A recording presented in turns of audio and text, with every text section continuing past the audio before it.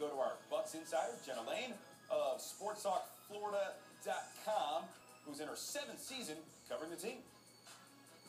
It was a very busy day here today at One Buc Place. Tight end Tim Wright was traded away to the New England Patriots in exchange for 6-time Pro Bowl guard Logan Mankins, a guy who immediately upgrades an offensive line that surrendered 10 sacks this preseason. But what does this mean for Richie Incognito?